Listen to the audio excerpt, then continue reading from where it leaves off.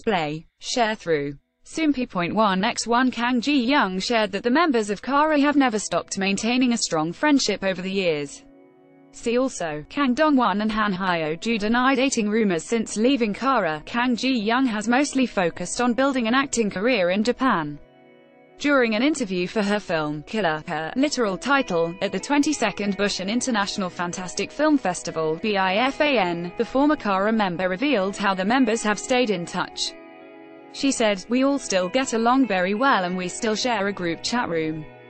It's been a while since we last met because we're all so busy, but we've consistently stayed in contact with each other." Soompi.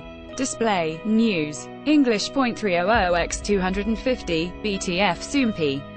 Mobile. English.300x250, ATF. When asked how the other members feel about Kang Ji Young making her mark as an actress in Japan, she replied, "They keep telling me how proud they are.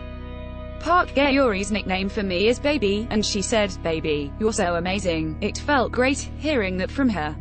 She also shared how she meets up often with Guhara in Japan and added, "She'll tell me what hotel she's staying at and I'll always go over there and hang out with her."